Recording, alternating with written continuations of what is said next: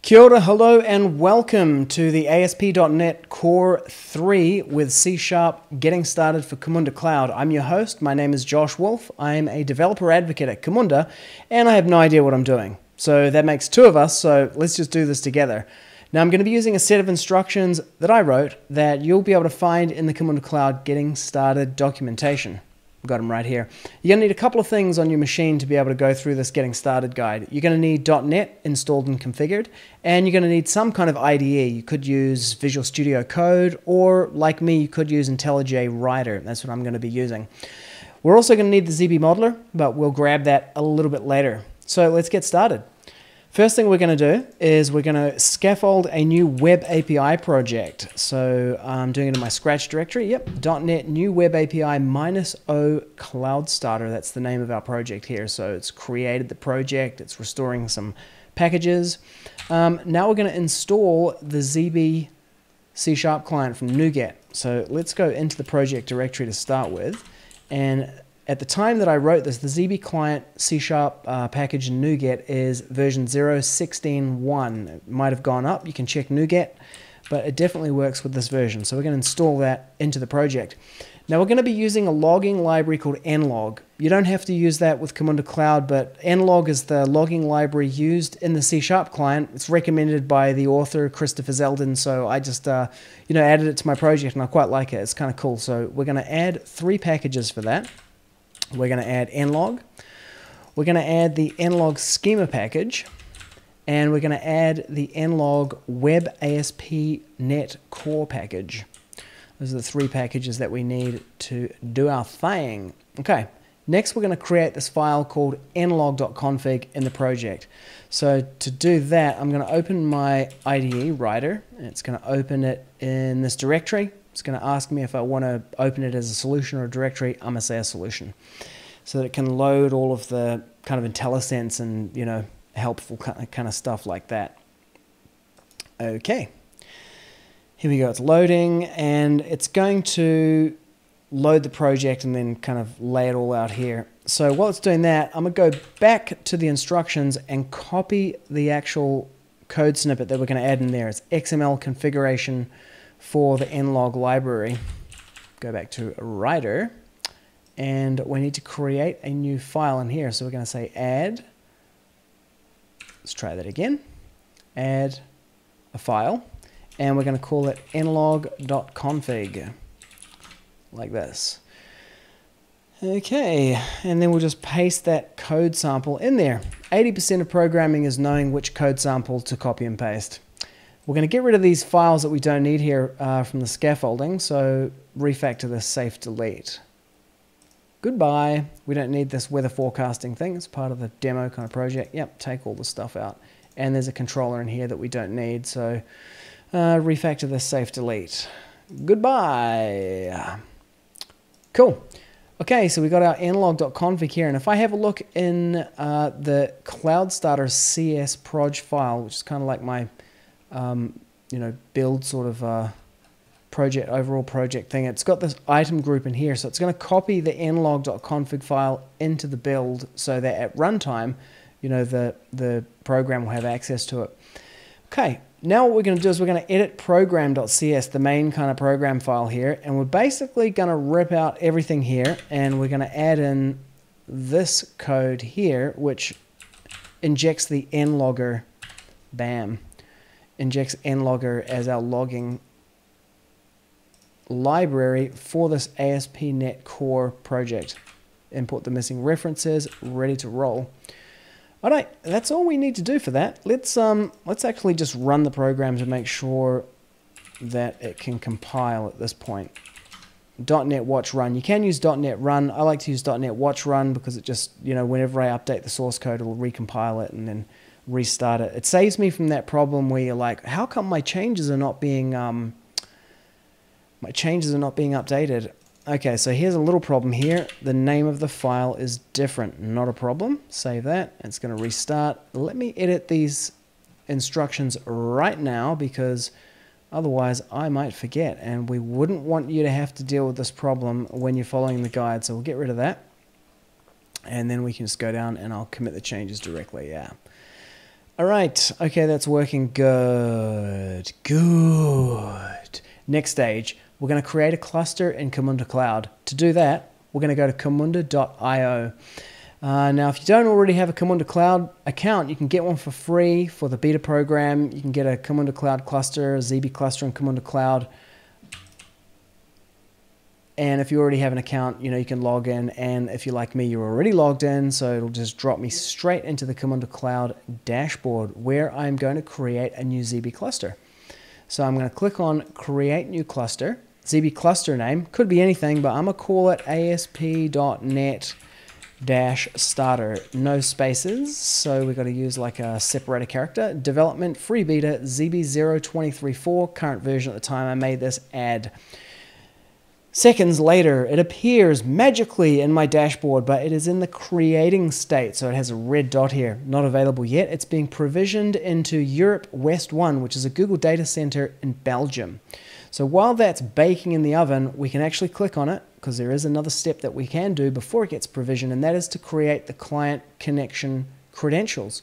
So I go into my overview of the cluster, and then I click on clients. Now this is kind of like an API key for your program to be able to authenticate and authorize commands against the cluster. Now the name of the client can be anything that you like. It's a human readable name for your own reference so that in your dashboard you know which client connection credentials belong to which programs or whatever. So you got client ID here, and then you got a client secret, which you can't see but you can copy, and you also have this handy connection information block with all the configuration stuff that you need. So we're going to come back and grab that a little bit later, but what we're going to do now is we are going to add a package to our program called .NET env. No, .env.net. .env.net. .NET add package .env.net. And what this package does is it enables us to put the connection credentials into like an environment variable file and just read them out of there, so we can 12-factor our application. Okay, so what we're going to do that is I'm going to open another terminal here, and I'm just going to copy and paste that in here. Boom. Magically just works. Then we're going to edit the startup.cs file, and we're going to add the service in here. So this is the service for the environment variable reader. So startup.cs, in configure services here, let's drop it in like that. There we go. And then import missing references to the file. There we go. Beautiful.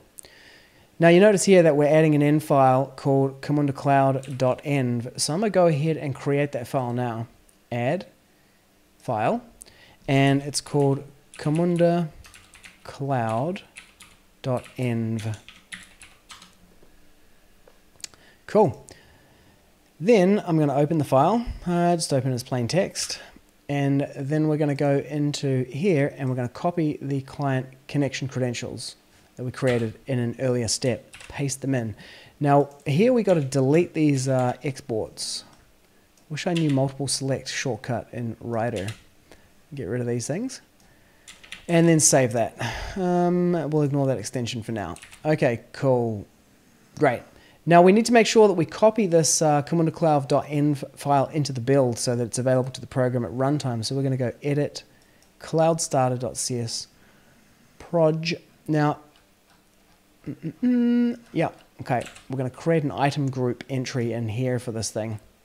Here it is, 80% of programming, copying and pasting the correct code sample from Stack Overflow or from the README.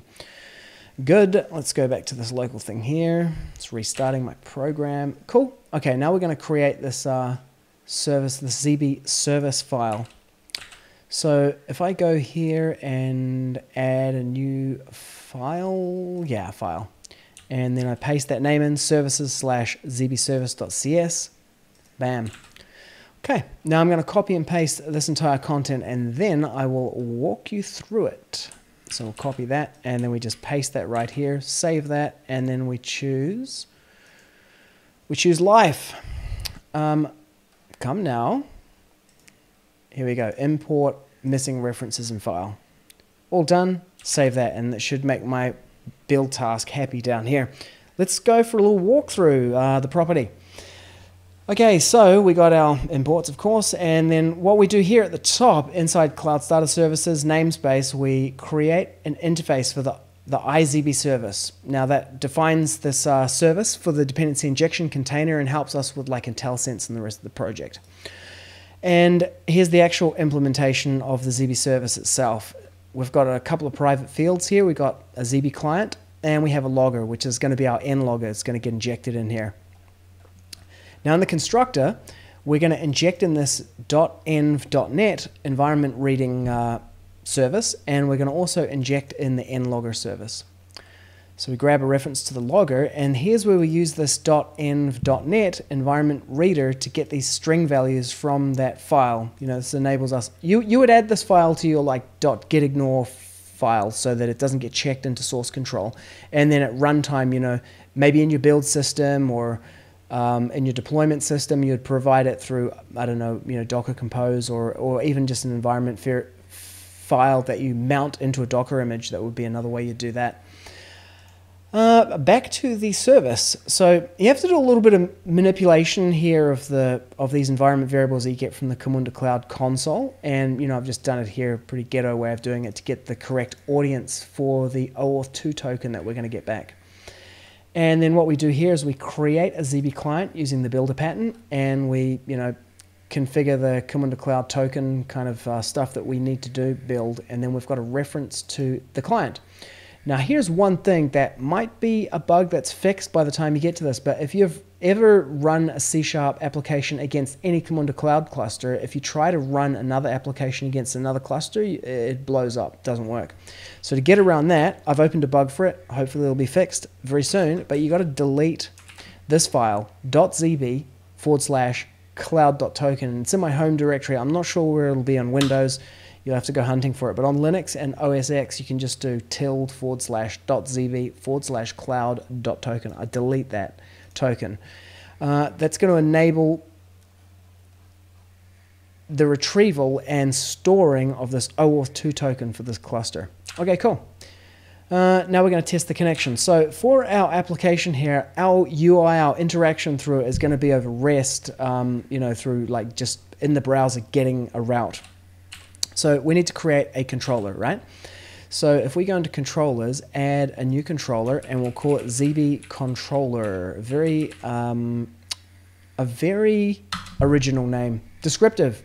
80% of programming is debugging. 80% of programming is knowing the correct code sample to copy and paste from Stack Overflow. 50% of programming is debugging, and the other 20% is correctly naming your entities.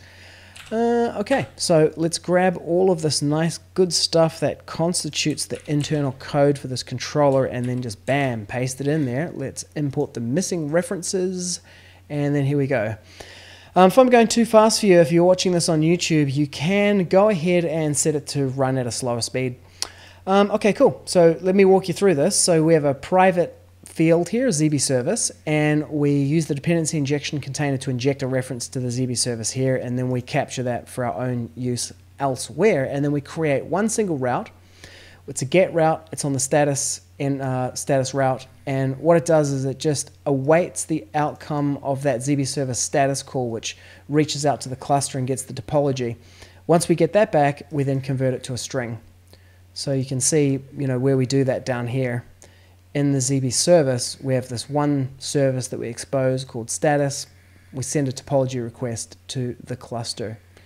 Send, and it's a task. It's asynchronous. A lot of this stuff is going to be async because we're operating over the network, of course. Now, you might notice that my build task is blown up because the dependency injection service container can't find the ZB service. We need to instantiate an instance of that service. So if we go into startup and have a look in here, you can see we've got our services here where we've configured them, but we need to create a ZB service in there. So we're going to add a singleton of the ZB service. Let's do it right here, like that. Let's import these missing references, bam, and save that. And then this should all start up, and like magic, it should all just work. Magic. Okay, I'm going to open this thing here. Now, we don't have a default view or route, so now if I call for the status endpoint, like magic, it all just works. Amazing, hey? On the first go. This is about the 10th time I've shot this video. But this time it just worked. Okay, gateway version here, 0.20.3.4. And then, you know, some metadata, data about the broker. This particular address here is internal to the Kubernetes infrastructure, so not really much that you're going to be doing with that. Really not really much that you're going to do with this at all, but it does demonstrate that the cluster is running and that we can communicate with it. So we know that the cluster is running, we know we have the correct configuration values for our client connection credential. It's all working really well. Great. So now we're going to create a model that we can deploy into the broker cluster. Now to do that, we're going to use the ZB modeler. You can follow this link here. It'll take you to the ZB modeler releases page on GitHub, and at the time that I made this video, the current version is 0.9.1, and you can see here we got like our Linux, Mac, and 2 flavors of Windows, 32 and 64-bit. Now I happen to have this already downloaded on my machine, so I'm going to just go ahead and start it up. There it is.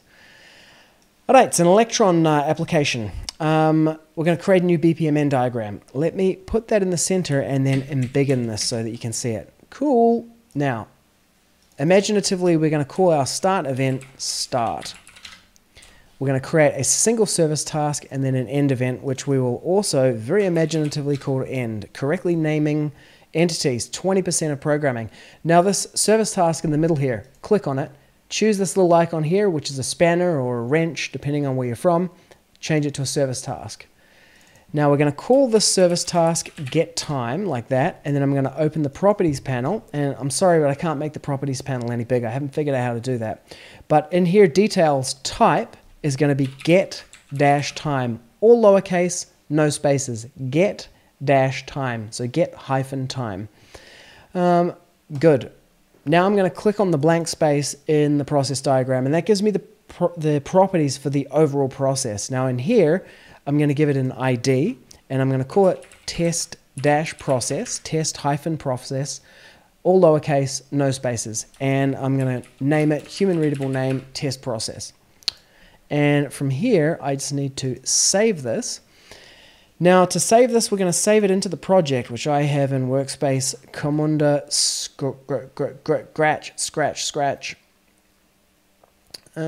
scratch and Cloud Starter, and we're going to create a new folder in here called resources, and we're going to save it into the resources folder, and I'm going to call this process file test-process. I usually name my model files, my BPMN files, with the same file name as the process ID. Makes them easier to find, save. Okay, back to the project. So in here, we now have our resources folder, which has the test-process.bpmn file in it. And so we need to copy that process model into the build. So we go in here again to edit the cloudstarter.cs proj file, and then basically I'm gonna copy this. This is easy, but you can copy it from the README, and then I'm just gonna copy everything in the resources folder, resources /double asterisk, like that. Now that's gonna restart my project. Okay, we got a model. We've got it in the project. It's copying it into the build. Now we're going to deploy it into the cluster. So to do that, we're going to go into the ZB service. We're going to create a new method called deploy. Let's go back to my README, and in here we're going to have to do 2 things: modify the interface and implement the method, right? So let's modify the interface first of all. And writer.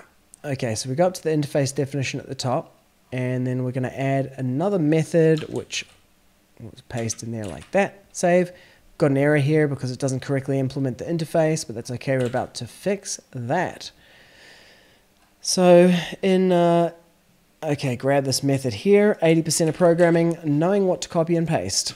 I'll paste that there, save that, and then import the missing references in the file. Okay, we also need to make this method async because we are awaiting a response in here. Save that, and I'm going to do the good citizen thing and fix that right now. So edit this. Let's go down to The deploy method, deploy, testing the connection, deploying the model, create the model, deploy the model. Here it is. And we just need to make this method async. Yeah. Okay, good. I'll walk you through the method so that you can see how it is constructed and how it works. So what we do here is okay, another thing that we need to fix here. The first thing that we do is we construct the fully qualified file name by getting where we're currently running this app, and then the resources folder, and then the model file name. 20% of programming is accurately naming your entities. That one's badly named. It's not the model file, it's the model file name. So we're going to go refactor, rename, and we're just going to append onto the escape, Command Z. Yeah, we're just going to append the word name to the end of that, and that is, model file name. Yeah, that's good. Next. Yep, rename. Good, very good. Okay, so we've got a fully qualified file name here, and then what we're going to do is we just await a new deploy command. We add the resource file name, and send it.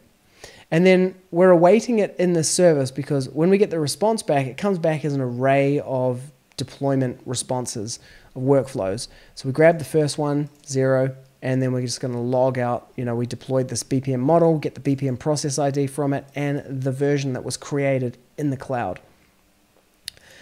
Let me just quickly make that change to the README file while I remember, because it's not the first time I've run into that issue, and if you do anything more than twice, you should, what should you do?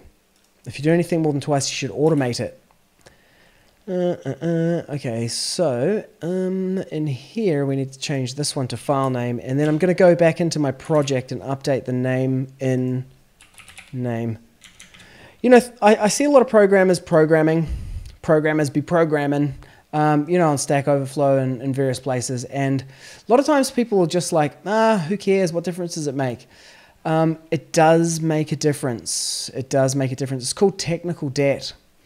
And technical debt is the enemy of progress. And there's a lot of technical debt that, you can't control because you just don't know what's going to happen in the future, and you write something and it works now, but the world drifts later on. But if you're writing code that doesn't accurately describe the world as it is now, wow.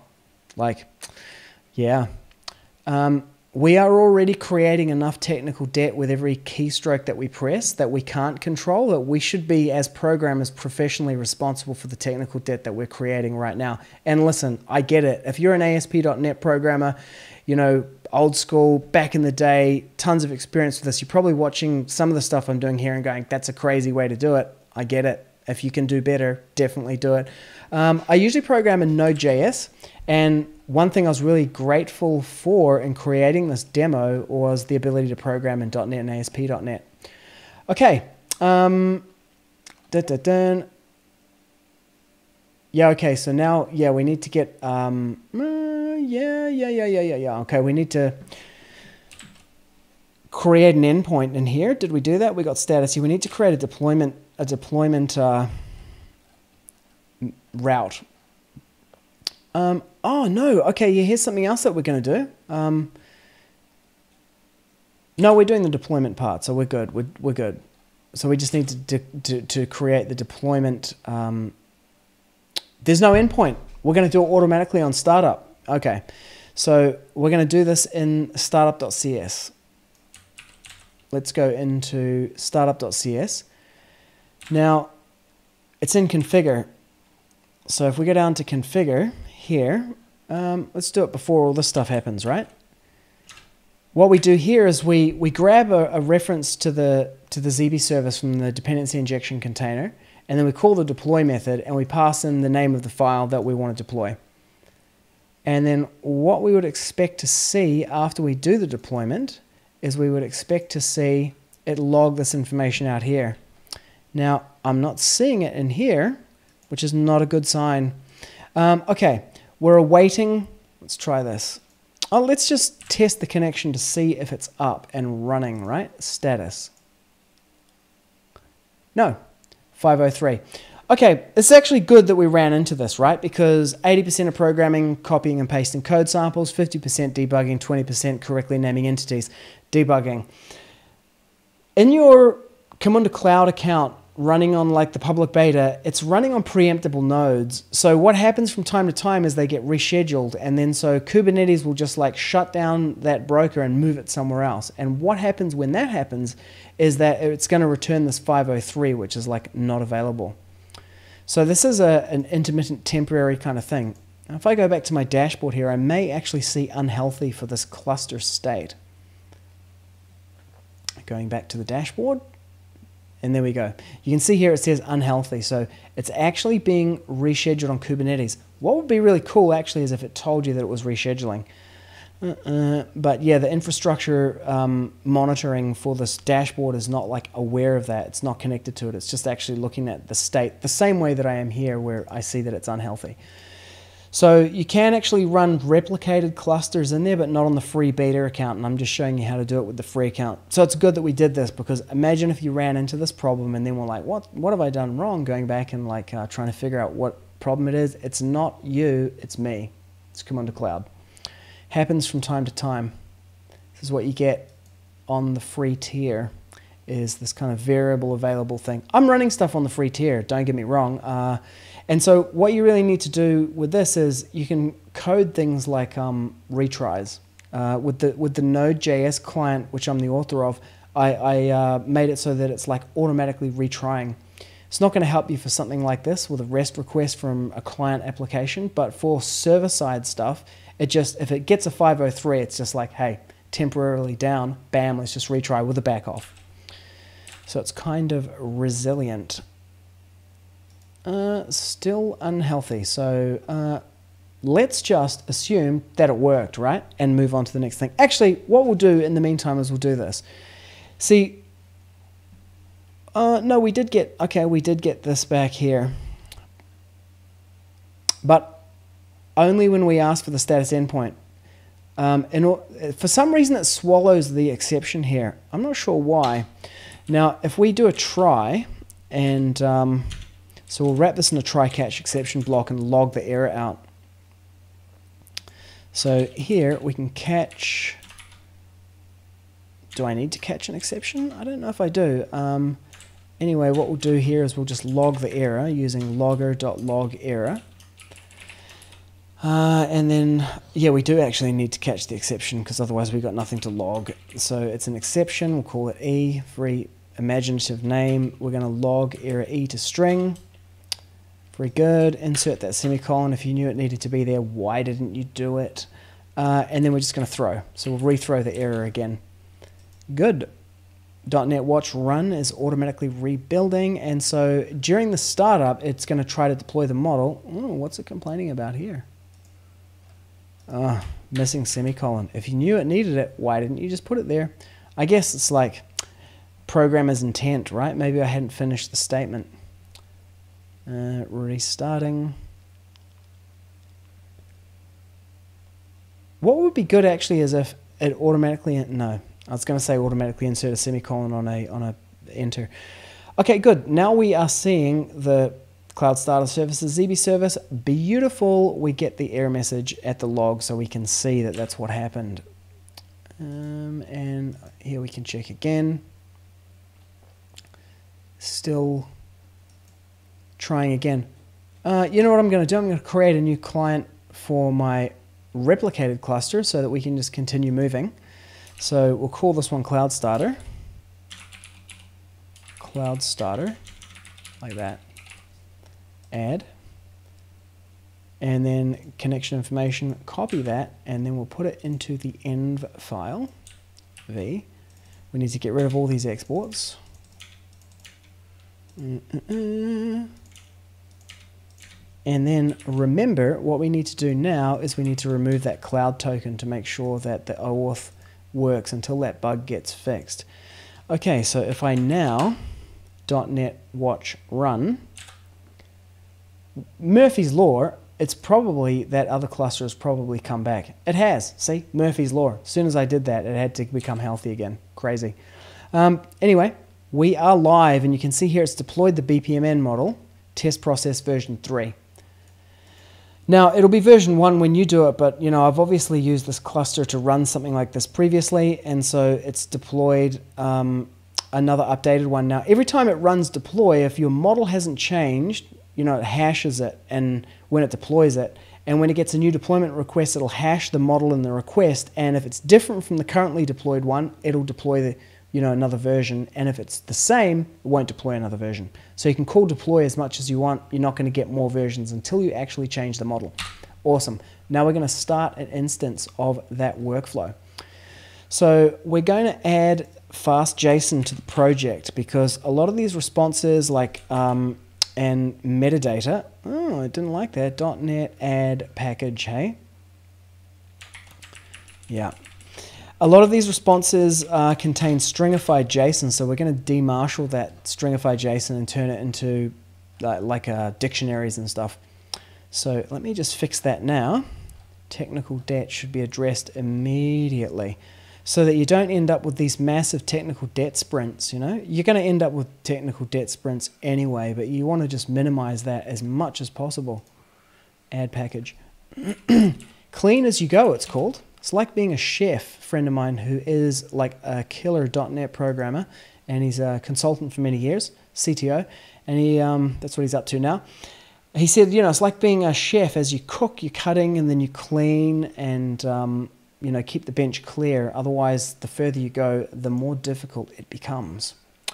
Okay, cool. Now you can see here from my status that I've got a replicated cluster with 3 nodes in it. Yay, the power.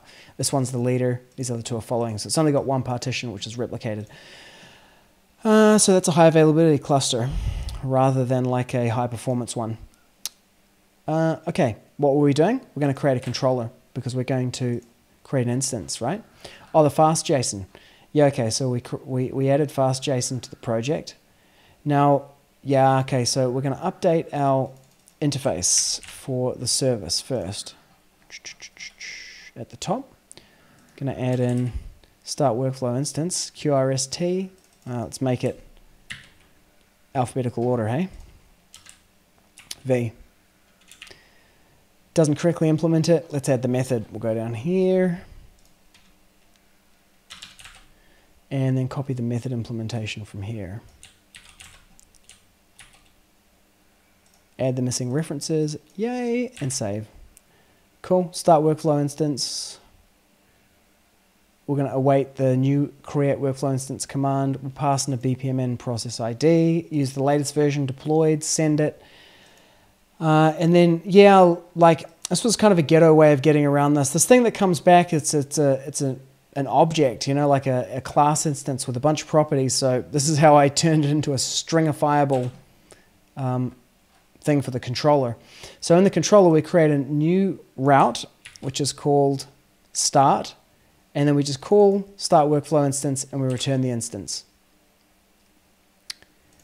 which, because it's JSON, gets automatically stringified by the framework, which is pretty cool. Go back here, restarting, let's make sure it all compiles okay, starts okay, cool. So now if we call our start endpoint,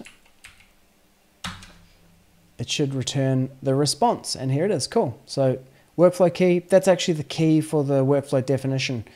The BPM process ID, test process, version 3, workflow instance key, that's the unique key that identifies this workflow instance that we just created. Now, what we can do here is, if I go into, we're using my replicated cluster at the moment. You could use ASP.NET Starter, and we'll go and view it and operate.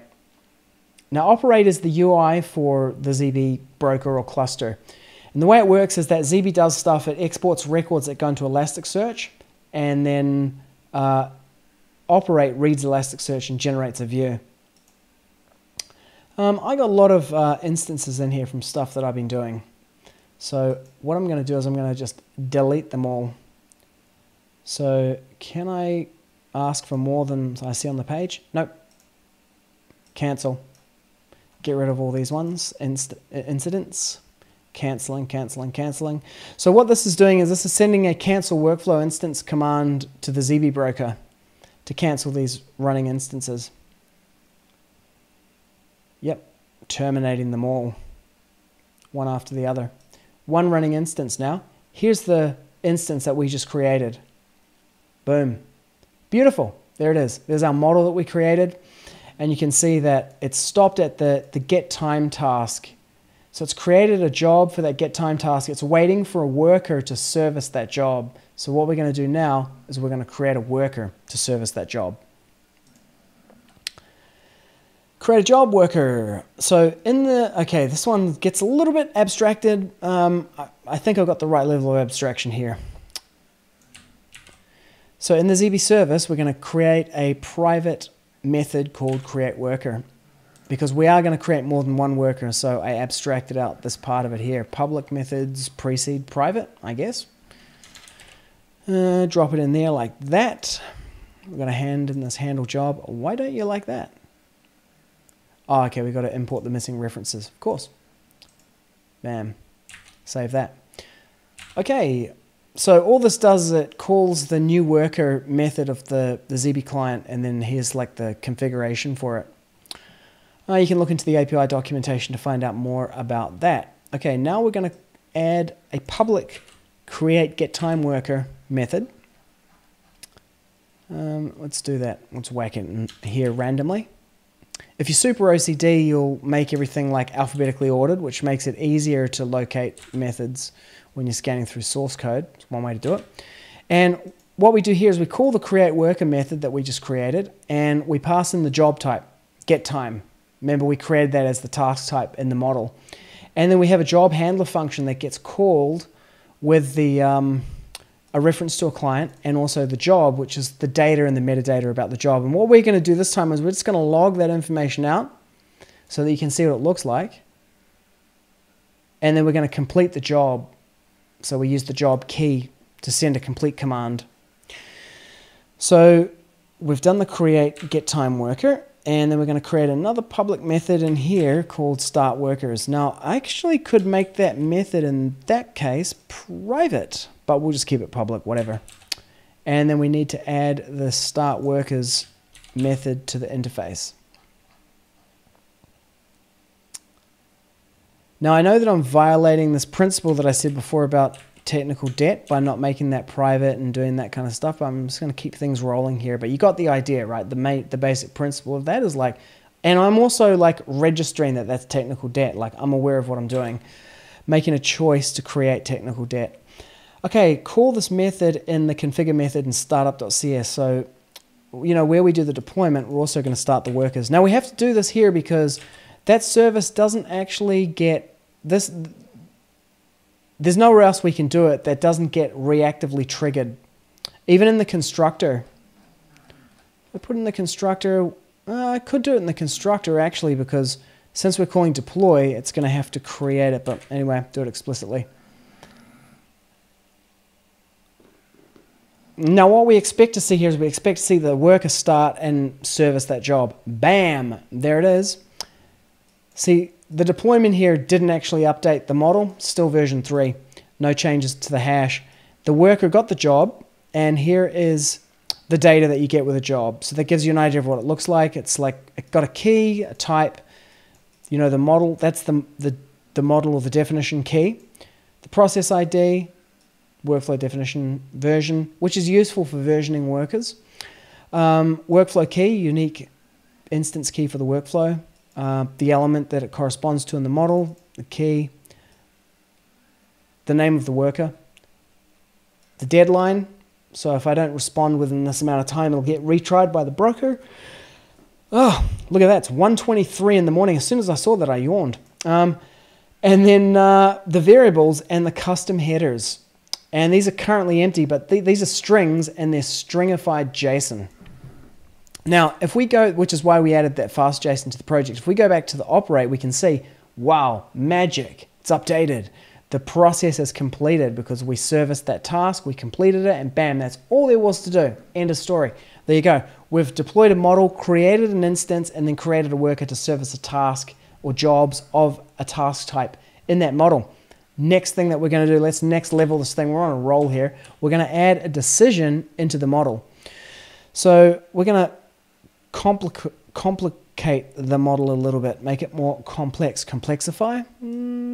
Complexity, complicated. We don't want to make it complicated, but we're going to make it more complex. So I'm going to drop a decision in here, decision gate.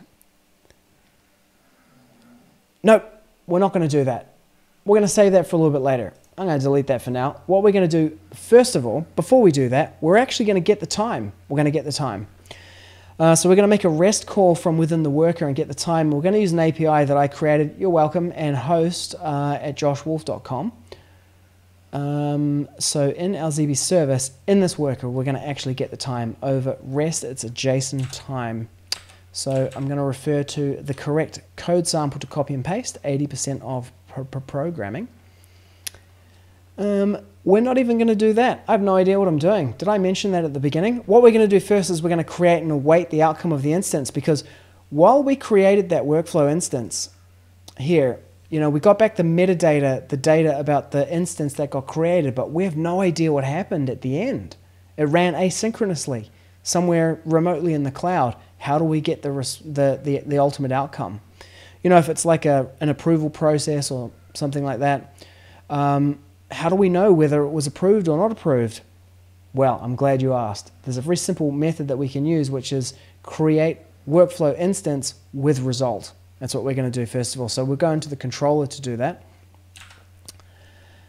Let's go back to here. So where we have start workflow instance here, instead of using just the straight workflow instance command, we're going to add with result to it. Amazing.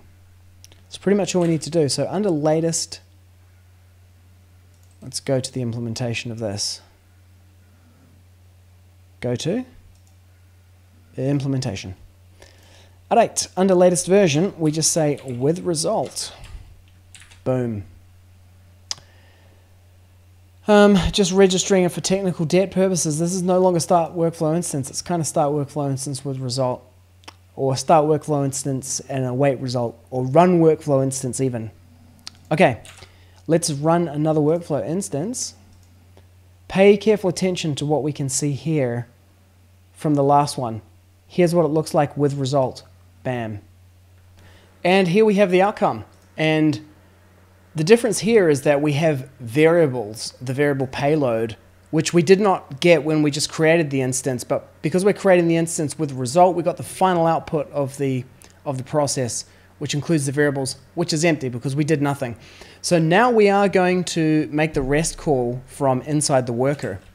Now there is a bug actually in the worker which will get fixed shortly, but in order to get this example here to work, what I needed to do was I needed to go into my worker, and where I create the worker, I rounded the time down from, I think it was 30 or 50 seconds. I had to take it down to 1 second.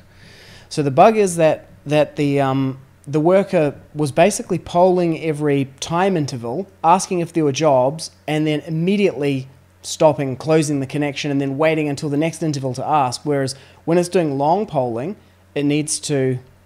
Is there a long polling actually with long polling? No. Okay, so yeah, I had to crank it down to 1, but this should work with a higher number in there when we fix the bug. Okay, but let's keep rolling on for now. So next thing we're going to do, we're going to make a REST call from inside the worker.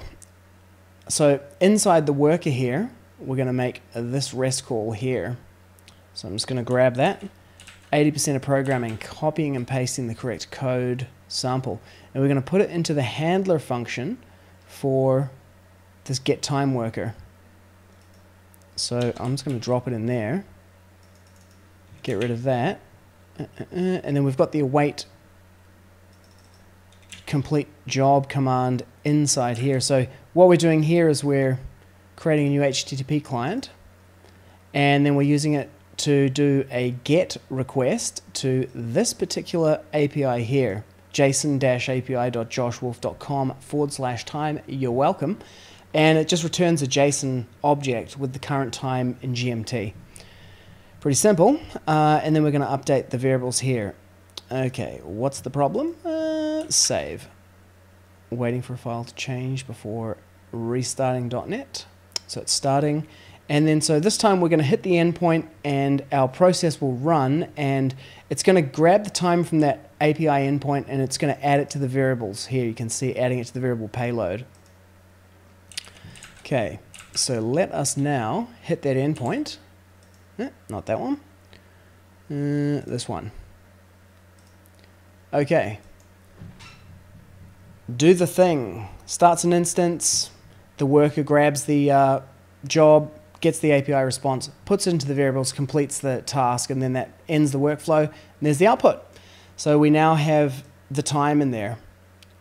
So this gives you an idea of what the variable payload looks like and why we added fast.json to the project, because it's a JSON object, but it's stringified JSON. Okay, next step, we're going to complexify our gateway. We're going to add a gateway to the model. So let's open our model again, and we're going to make a decision in this process. So to do that, I'm going to pull this out to here, and I'm going to drop a decisioning gateway in here. This is called an exclusive gateway. So it's a parallel gateway, and from here we can connect that, and then we'll connect another one. I'm going to drop it in here like this. I think this will work. Yes, very good. And I'll connect this to end. Okay, so it's going to take one of these two pathways. Let's make it a little bit symmetrical, hey? Drag this to there like that. Nice, nice. Okay, cool. So what we're going to do here is, first of all, let's do the decision, and then we'll do the second task. So let me describe what we're going to do. We're going to get the time, and then we're going to analyze the time. We're going to make a decision based on the time.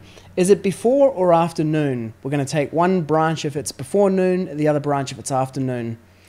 So let's do this decisioning portion here. So I click on the arrow, and this is where I put the condition expression. So I'll give it a name. So we say before noon. It's one pathway. I'm just going to put that somewhere that looks good, like that. Now, the actual condition itself is written in feel, which is the friendly enough expression language. So it looks like this, equals time, time dot hour is greater than 0, and time dot hour is less than or equal to 11, or I could do less than 12. That would also do it. There we go. That's the feel expression. And then this one here, which is going to be afternoon. So we could construct a another feel expression in here, but there's an easier way for us to do this because it's kind of like a case statement, and we can have like a default fall through. And to do that, I click on the arrow where the condition expression would go. I click the little spanner or wrench icon, and I choose default flow. So if this condition is not met, it'll take this pathway. So here I'm going to click the spanner wrench on this task, turn it to a service task. I'm going to do the same thing here. Now this one here I'm going to call make greeting. No, we'll call this one good morning. That's the name of the task. And then the task type is going to be make dash greeting. And this one here is going to be good afternoon. Good afternoon. And the task type is, again, make greeting. Now, you might notice that I have the same task type here, so how do I specialize the behavior of the worker for that task type? Now, one of the ways that you can do that is by putting custom headers onto the task instances. So this task here, I'm going to create a header, which is going to say greeting, and the greeting is going to be good morning. Good, and this one here. Add the header, the key is greeting, and then in this value I'm going to say good afternoon. There we go. That should be all that I need to do. I'm going to save that now, go back to my project. I'm going to have to restart because it doesn't automatically redeploy the models. It doesn't rebuild, and redeploy models when I update them. So we should see version 4, I think we're up to. Yeah, there we go, version 4. Great. So now what we need to do, now what we need to do is implement the worker. So to implement the worker, let's go back to the code samples to copy and paste. Here is a larger version of that feel expression if you missed it there. Now, okay, we're going to use a DTO. Cool. Okay, cool. So we're going to add a couple of custom DTOs. One for the custom headers and one for the variables. So we've got an interface here, and then let's add these DTOs up here. Save that. We're going to use this to deserialize the stringified JSON, because both the custom headers and the variables are stringified JSON. Okay, so now we're going to create the method where we create this worker. So if I go back up and I find create get time worker, I'll put it underneath this one. Create make greeting worker. So the job type is make greeting, which was the task type that we set in the model. And if you look inside here, we just log out that we got the job. And then here's where we demarshal the custom headers and the variables from the job. And we use the fast JSON library JSON2 object, and it's a parameterized method. Yeah, where we pass in the DTO that we're going to use. And so what we're going to end up with here is we're going to end up with, that DTO populated with the values from here. No kind of error handling or data sanitization on the boundaries here. Just fast and loose.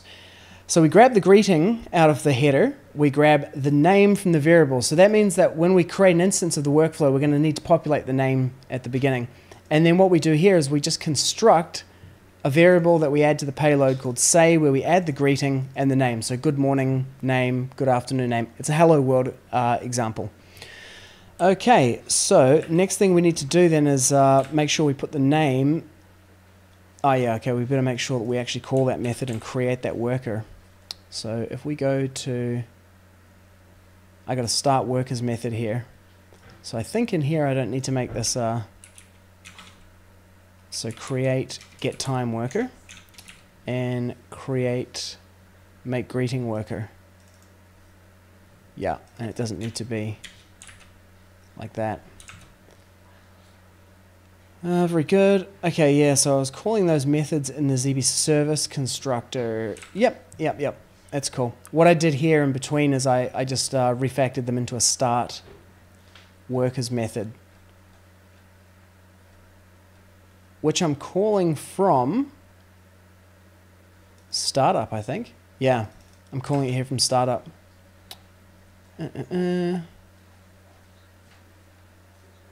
Start workers. Yeah.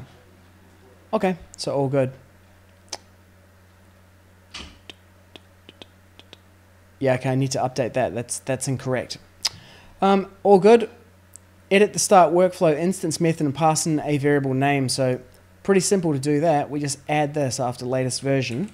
Again, stringified JSON. This is handcrafted stringified JSON. So that's in the controller. Nope, start workflow instance. Go to implementation. After latest version, I just add those variables. And then, okay, we're going to do something pretty cool here actually. So var instance, yep, JSON parameters, show properties. Yeah, okay, cool. Could do the same thing with the DTO. But we're not going to do that for now. Okay, so now what should happen is I start an instance of the workflow. The get time worker, gets the job. It goes out, gets the time from the API, adds it to the variables, pushes that back to the broker, moves to the next stage. That conditional gateway in our model will then analyze the payload and take one of these two branches, where it will then create a job for the make greeting task, and it will have a specific custom header on it to specialize the behavior between the two branches with the same worker. That worker will then construct the greeting, add it into the payload as the variable say, and it will go to the end. So what we should expect to see is, given that it is now midnight in where I am in New Zealand, it'll be like 11 a.m., 11 p.m. I don't know what time it is. Let's find out. Okay, so re-hit that start endpoint, doing its thing, thinking about it. Let's have a look here. Make greeting worker completed job. Here we go. Say good afternoon, Josh Wolf. So the time is 12 in the afternoon. Okay. GMT, of course. Yeah, so it's exactly 12 hours behind. So there you go. The variables have now been populated with a new variable say that says good afternoon Josh Wolf. It's a hello world example executed in Camunda Cloud using BPMN. We created a cluster in Camunda Cloud. We created the client connection credentials to be able to connect to it. We connected to it, got the topology. We created a model deployed that model into the cluster. We created an instance of that model. That workflow definition. We then created a worker for get time. Inside that worker, we got a REST call that updated the variables in the payload. We then made a decision in the model using a parallel exclusive gateway. And then from there, we created another worker that specializes its behavior using custom headers that are set in the model and then updated the payload all the way to the end.